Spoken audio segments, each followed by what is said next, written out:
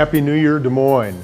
Here we are at our first edition of City Spotlight. I'm Mayor Frank Cownie, and today we're going to the Glaza studio to talk with Rachel Glaza about all the programs that are going on over there, and talk to Jamie Seitz about a Zumba program that she has in dance. And then we're going to go over to WEst End Architectural and talk to Don Short about how to reuse, repurpose, and recycle. We're going to have a good time this month. Stick with us. We'll be right back.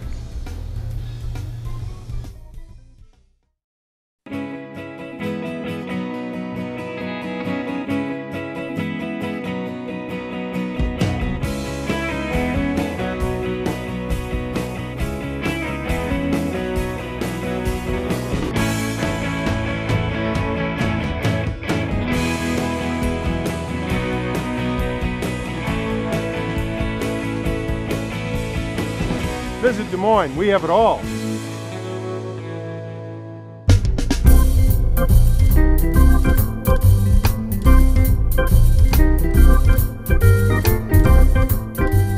All right, welcome back. I'm at Glaza Studios, coincidentally with Rachel Glaza. Rachel, welcome to City Spotlight. Thank you. Let's talk a little bit about what we're doing over here at the studio, and how long have you been here, first of all? Well, I've been here since about last March, but we had our opening party April 30th of 2011, and we've been doing dance and fitness classes and events ever since then. Talk to us a little bit about the concept behind why you opened the studio, and then tell us a little bit about the events and the classes that you have up here.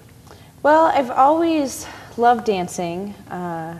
When I moved to Des Moines, I got really involved in the salsa scene, and I just thought it was great. And I danced with Gateway Dance Theater, and there in Des Moines, it was hard for me to find any adult dance classes.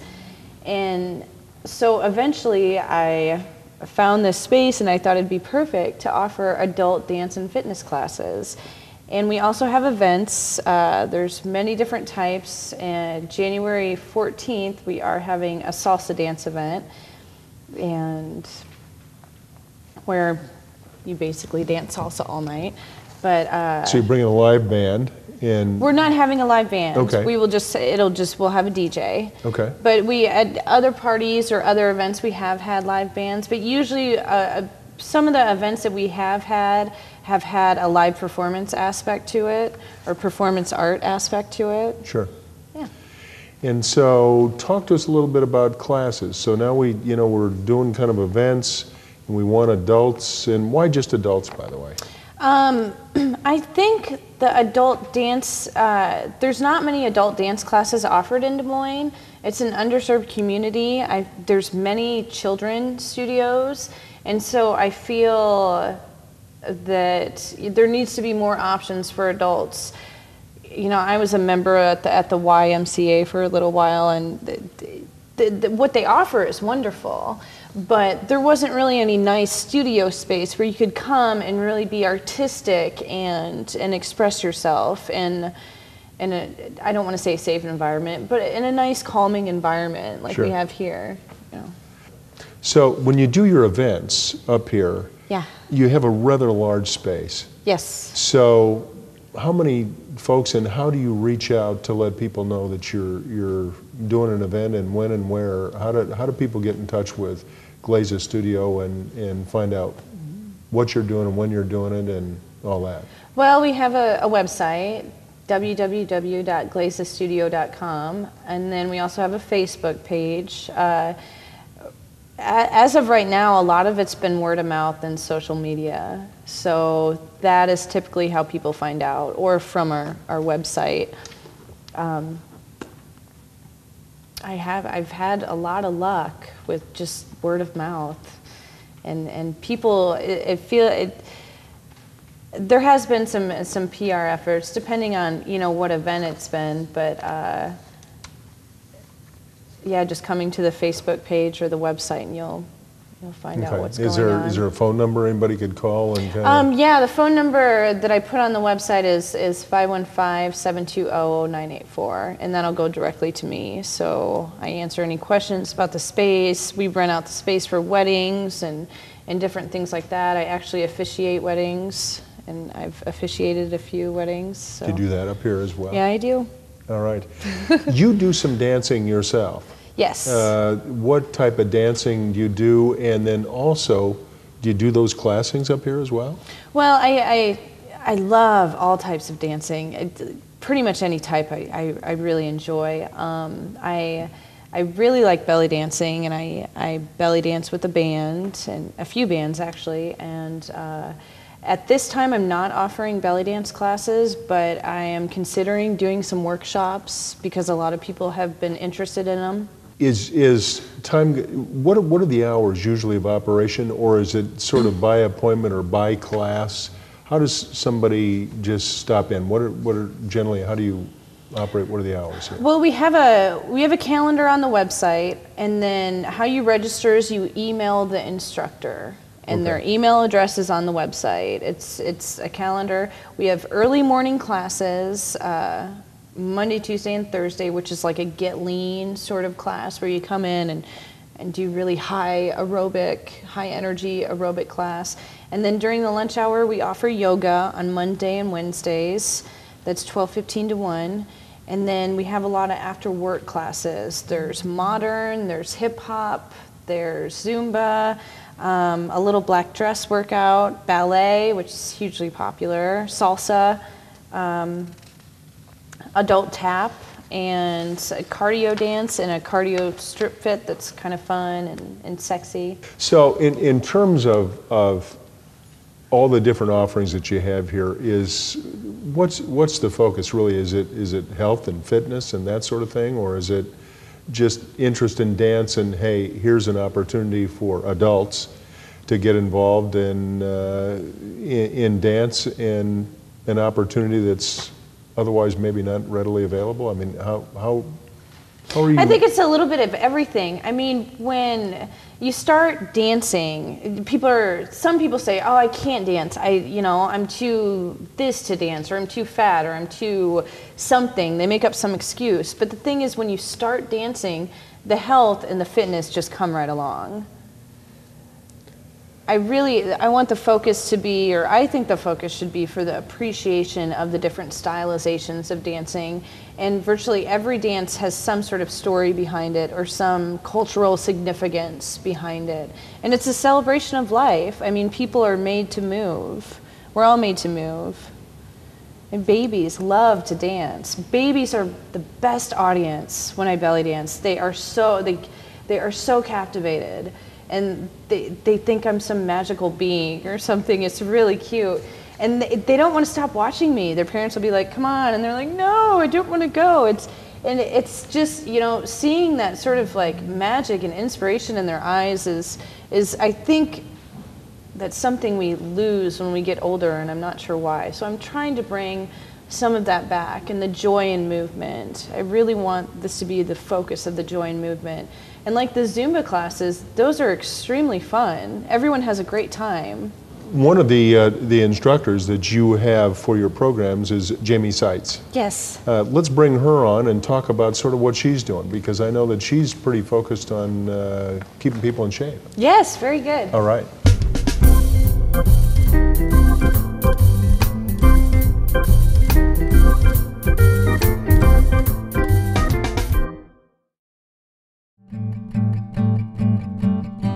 They say the secret to a good dog is a tired dog, and that's why dog parks are so important.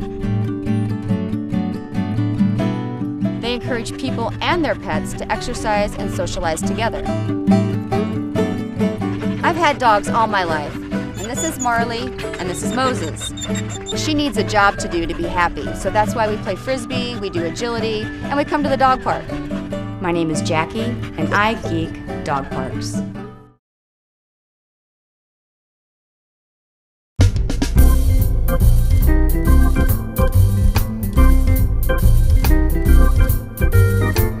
All right, now here we are with Jamie Seitz. Jamie, here we are at Glaza Studios, and you do a class called Zumba. Yep. Let's talk a little bit about what is Zumba. Zumba is a Latin-based dance class, so all of the music is world music, mostly Latin, but some African, some Indian belly dance music, some pretty much anything you can think of. We throw in a lot of hip hop in there too, but usually every class is at least 70% Latin bass or world music. And it was created by a man, Beto Perez, about, I think, 15 years ago or so in Florida. And it started just, he was a fitness instructor at a gym, and he left all of his music, fitness music at home, and so he just plugged in what he had on cassette tapes and taught a dance class, and the ladies in his class loved it, and they asked for it again, and that's how Zumba was born. So, but the idea is not just to teach dance, right? I mean, it's sort of a fitness class as well, right? It's just a way to listen to the music instead of like in a typical fitness class, you would break it down by 8 counts and teach the same types of things over and over. Zumba, you just take some of the moves that are original to Latin America or Africa, you take those moves and you put them to music, and so it's really meant to just be fun. And the whole premise is that no 2 people are going to Zumba the same. So it's how your body moves, and it's how whatever your fitness level is, and it can be whatever you want it to be. So it's just meant to be a fun way to move around and dance. There is an instructor in there to give you some ideas, but if you come to a Zumba class, you'll find people doing all kinds of stuff in the class. So it's really just kind of a fun way and a good way to listen to other types of music. What would our viewers expect if they came to the class? Would they? How long do the classes last? How intense is the workout? I mean, give us an idea of what that looks like. Here at Glaza, the class is 45 minutes long, and we run in 6-week sessions. The nice thing about Zumba here is that we stick with the same list of about 11 songs. And so when you come week 1, you come in, you learn all these new moves and new dances, and it's a little overwhelming. But by week 3, you've seen them, you've kind of tried them out, and so you can make it really big and really fun. And so it's I really, can choose which ones I can do and leave the others out. And the nice thing is if you hate one song, it's done in like 3.5 minutes, and so then you move on to something totally different. So it can be as intense as you want. A lot of people come and they are completely drenched from head to toe because it's just 45 minutes of just constant moving. Other people though, if they want to come in and take it easy, that's fine too. It really is, it's how your body works. And we stress it through every class. If you have knee issues or if you have problems with your hips or arthritis, then you take out what doesn't feel good to you. And so there's modifications for every class, and so it can really be for anyone. So it's sort of like fitness, taking our mind off really doing the work, right? It is. 45 minutes goes by really quickly in a Zumba class. And so I think that's one of the things I love about it. I have taught a lot of different Zumba, or a lot of different fitness classes over the years, and this one goes by really quickly, and you are smiling and laughing, and some of the moves are kind of ridiculous and fun, and so it goes by really quick, and it's something like that I've never done before. What's the difference between salsa and merengue? Just the location from where they're from and just different dance moves. Salsa has, front and back salsa and different maraca moves, and merengue has a whole set of different movements. So similar music, but just different moves. So yeah, this one is a little bit of, it's a reggaeton, it's a Latin hip hop song, and so does anyone want to join me? All right, well, let's watch first, and then maybe we'll see if anybody wants to jump in. Okay, here we go.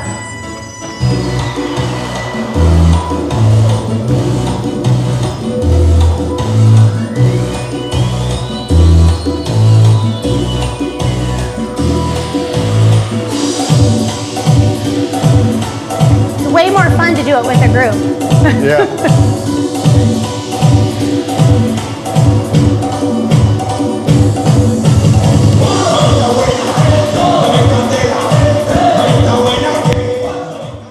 So Jamie, show us, we're going to even get you a student here now. We've got Rachel who's going to step right up here. So talk to us about what are we going to see this time? We're going to do an African number, so it's some African Arabic tribal music and just some really easy fun moves to do. This is a class favorite. We get to use the whole space. We'll just show you part of it today, but this one is a really fun one that we usually end with. So, and it's one we're currently doing at Glaza right now. All right, let's keep going. Okay.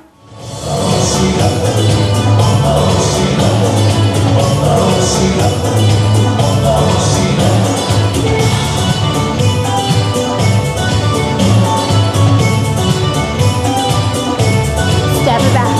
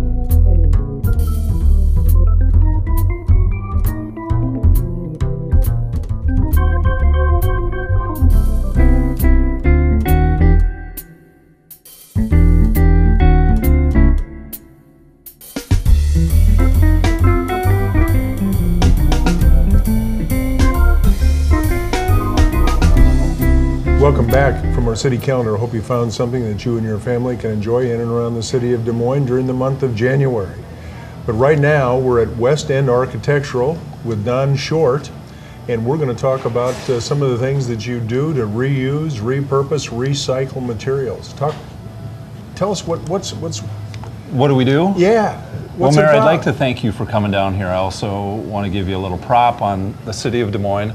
There are so many really cool things happening, the sculpture park, and it's a lot of behind the scene things that make that happen. And I think the council and yourself don't get quite as much credit from time to time from people like us who use the city, hear the customers coming in who talk about how attractive it is, how nice it is downtown. So you guys do need to pat yourselves on the back for what we have. Des Moines is a cool, cool place. Well, I appreciate your saying that, and we'll relay that message on to the rest of the council. But Well, I'm sure they'll watch. yeah, they'll be absolutely. watching. They're on this. Yeah. They're on this. Well, to answer your questions on what we do at WEst End, we started out 6 years ago as a 2-weekend tag sale, put it in the Des Moines Register. We had so many people come in during those 2 weekends that I just kept staying open. So we went from 6 years ago with 2 people. Now I have a full-time staff of 14 people. We're open 7 days a week. We have a 50,000 square foot warehouse full of building materials, antiques, stained glass windows, lighting, and then what we've started doing in the last 4 years is producing furniture, custom furniture, made out of recycled pieces. So right now we basically do everything. We buy and sell old things, we make new things out of old things, and it's absolutely overwhelming. In terms of your employment, because I'm interested, you went from 2 employees, yourself and Another one person, other, yep. and now you've got 14. A lot of those committed to doing tables like where we're sitting right now? Yes, we have 3 people that build full-time. Okay.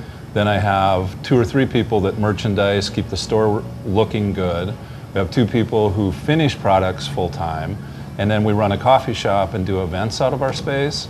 So we have a staff that does the party part of it. We do 15 events a month within our building.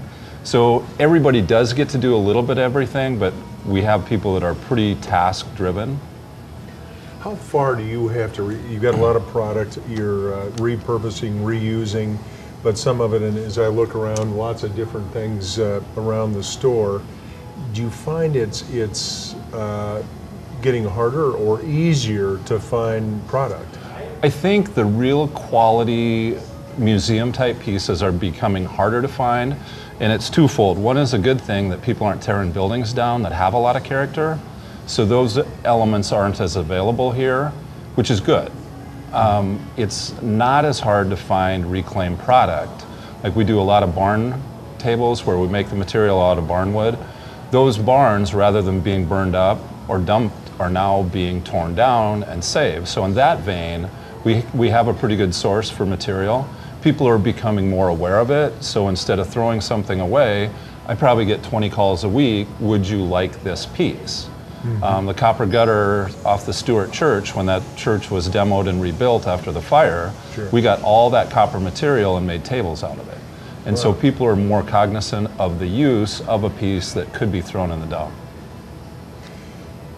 How far do you have to reach sometimes to find it? You get 20 calls a week. What, are they all from Iowa? Are they all from central Iowa? Or is it other states? Or where do you get your product? It's actually all of the above. I would say probably 80% of our material comes within a 100-mile radius. We work with salvage companies out of New York City, Chicago, Kansas City, Minneapolis, where they might have something that we want to use and they might want to buy product from us. I get riddling racks out of France that we make wine tables out of.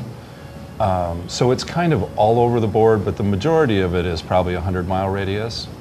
Our end product, we sell to companies in Minneapolis wholesale, we sell to companies in LA, we sell to companies in New York City that buy our end products like this copper table. So we're trying to get more going out than coming in.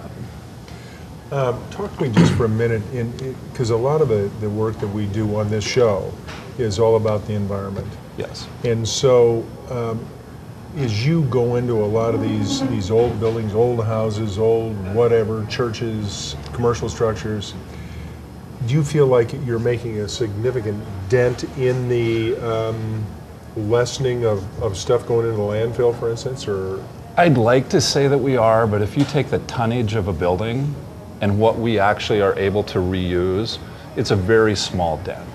We end up taking more of the, I'll say the earrings off a sow, because it's the real pretty pieces, as opposed to being able to reclaim the 2x4s or the plaster or the asphalt shingles.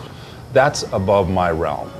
But I think the times... Or at least outside of it. Outside of it and above it, because I can't do all that. You know, it's... Yeah.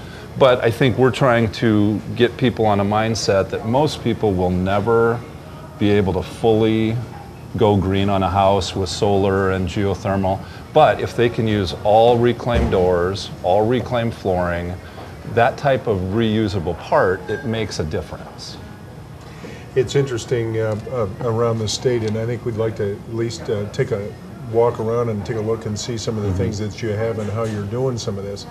But we've talked to people that are living off the grid and doing some different things, you know, where they're using a lot of available energy sources, whether it's wind or whether it's solar or geothermal, and they have battery arrays as backups and all kinds of interesting things, and all the application of that, plus super insulated houses, right. I mean, where they're getting R60 walls and R90 roofs and stuff. It's so interesting to watch how people are trying to actually do that footprint that's zero. Correct. And some are actually achieving it.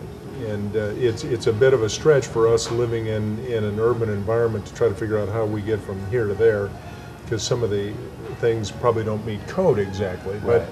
But I think that we have to look at those opportunities in the future on how we do it, and certainly your efforts in saving and preserving, not only for the environment, but more importantly, maybe part of the fabric that is and was our community and other communities around, rather than burning it up, crunching it up, throwing it in the landfill, or maybe just for the metal purpose, somebody recycling and selling that.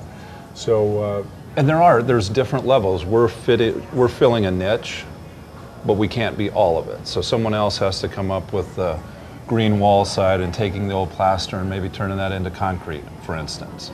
And so other people have to do different kind of combinations of what we're doing now to what it could be, and we're comfortable with where we're at, and we like to think we're contributing.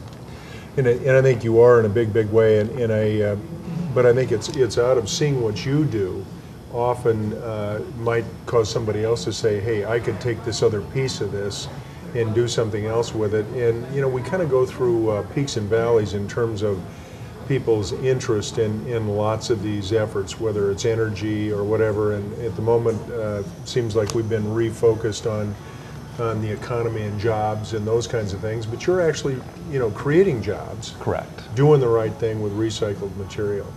So if you don't mind, maybe we could kind of take a walk around and see some of the stuff that you have. We'd be happy to show you some of the real practical pieces that we're doing that everyday people can incorporate. Right.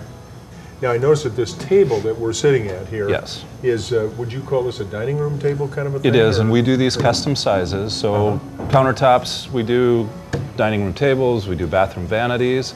This particular table is old two-handled copper boilers that they used to can food in. They're fun sitting by a fireplace with a couple of logs in them, but we see a better look by putting them onto the tables. We also make tabletops out of reclaimed barn lumber. We make light fixtures out of the corn picker tips off a combine that's going to hit the landfill. Wow. We have those going to LA pretty often because out there they've never seen a corn picker tip. And when it's on a wall like this, it looks really cool. Well, and especially if you have no idea what it is. Exactly. Exactly. Well, and do you feel like, what part of the niche do you think you fit in terms of you know, this repurpose stuff? Because you know, some of the pricing is not exactly inexpensive. Correct. I guess what I would look at is what we're doing is more decorative and functional. And Okay. so we do a lot of art, like we make the tin panels on a wall that'll hang. That's discretionary. A dining room table is something that you need. You can buy it from some places that it might be imported out of pressed plywood, or you can buy a custom table here that you might have for 100 years. Right. And I'm not saying 100 years, but you could. And it could be like the antiques that we have upstairs right now that were our grandparents that were made 100 years ago. That's kind of what we're trying to do, is make a real quality piece out of something that was already made. Right, and sometimes it's that effort in a quality piece, in a well-made piece that'll last that period of time. It's sort of like I planting a tree. Yes. You know, they won't see the benefit of it usually during their lifetime, but certainly their kids and their grandkids and their great-grandkids can and will. Yep, exactly. So let's take a look around. All right, sounds good. All right. Appreciate you guys being here. You bet. Well, back in this area, we have a lot of our product that is sold and waiting to be finished or go out the door to a customer. This particular barn table, we've made the top out of reclaimed barn lumber. It's a martini top table. It can seat 8. This one is sold, getting delivered next week. Then behind it, we have an antique pyramid out of a arts and crafts home. And so the mixture of having the old and new is kind of what we do here. I don't know if you can see in the back, there's a Coke sign. People might reuse the Coke sign for decor in a loft or a restaurant or a bar. So we just kind of look for a little bit of everything. And then over here to my right, I don't know if the camera will show it, but we have a copper top table that we've made out of the copper boilers. We have a tin top table that we've made out of reclaimed tin ceiling. The piece that I'm standing in front of is actually a timber out of an old building that's 4 inches by 14 inches, and it'll be a top on this metal console table. And the console table is made out of an old wrought iron fence railing. And mixing the metal and the wood together just kind of gives an interesting look. Some of the smaller decorative pieces we have on the back bar, limestone balustrades off the original Court Avenue Bridge here in Des Moines. And when the water level got low, they knocked the bridge, pieces that they'd knocked off the bridge, some guys went in and pulled them out of the water. So we've got some of those, piece off of a corn crib, old gauges. We take anything that's got a little bit of character and turn it into decor. Or we'll take something that has a lot of character and repurpose it into a more functional piece that we can use today. And so we kind of look for the potential of everything. So a lot of what we do ends up being a reuse. This is tin ceiling out of an old building, and we reuse these as basically decor, pieces that can hang on the wall. And as I said before, we do a lot of furniture building, custom furniture made out of reclaimed pieces. So this particular island, we've used old porch columns for the legs, barn lumber for the top and the shelf. We build these islands any size. They can have doors, drawers, cabinets, whatever people want to do with them. We also have in front of me a sofa table. The material of the sofa table is the flooring out of a semi-trailer. And so we've cut all the bolts off, put the pieces together, and reused the wood that goes down the highway in the semi-trailer. Put it on a bent steel base, and you've got a nice coffee table. We also do a lot of interesting lighting out of reclaimed materials. We use antique fixtures, but also come up with unique and different ways to use parts into interesting lighting. Well, that's it for this edition of City Spotlight. Hope you enjoyed not only the dance and the exercise, but also how we reclaim, reuse, and repurpose old stuff. When thinking about reusing, repurposing, and recycling, contact the City of Des Moines Public Works to request a blue cart recycle bin at 515-283-4950. And remember, we do pick up Christmas trees as yard waste, or contact Metro Waste Authority for a location nearest you at 515-244-0021.